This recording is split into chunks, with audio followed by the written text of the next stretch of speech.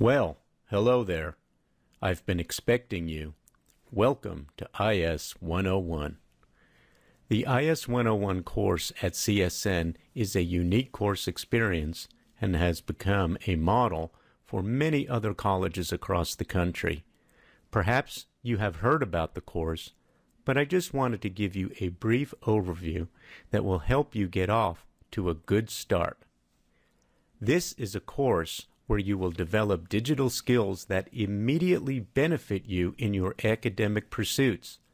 As you progress through the course, you will learn many important things related to operating your PC, using software tools such as word processing, spreadsheets, and presentation software, and how to use the internet safely, effectively, and perhaps more importantly, as a research tool. There's a lot to learn, but in the end, you'll be glad you put in the effort to develop skills that will have an immediate benefit in your school and work life. Now, I just mentioned that you'll be glad you put in the effort. Effort might be a small word, but it's a big idea. You see, I want to share with you the keys to your success in IS101, which all begins with your motivation. Many students that take IS101 are successful. It makes me sad to say, but some students don't succeed. About 30% of students that enroll for this course do not successfully finish. Sorry. The top reason students do not succeed is that they do not do the work required. This course requires that you follow the curriculum and manage your time. There is a significant amount of work in IS101, but nothing unreasonable. If you manage your time, complete all of the work, not just some of the work, you too will succeed. If you are thinking that you don't have to do all of the work, or you can fall behind and cram later, this is not that course. Please perish that thought, or perhaps consider taking this course when your schedule might be more conducive to consistent study. Simply put, you cannot fall behind in this course. There is too much material, and the course moves very fast. So hopefully you are ready to accept the challenges and benefits of this course. As part of IS101, each of you will earn a certificate in digital literacy named IC3. Not only will you come away with excellent digital skills, you will have a certificate to demonstrate your mastery.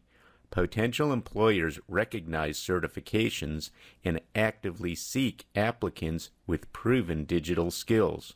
So you can put this on your resume, which will help to demonstrate you just don't say you possess computer skills, but you have proven it by earning a certification. What do we have to do to earn this certification? To pass IS101 and earn the certification, you must pass 3 exams.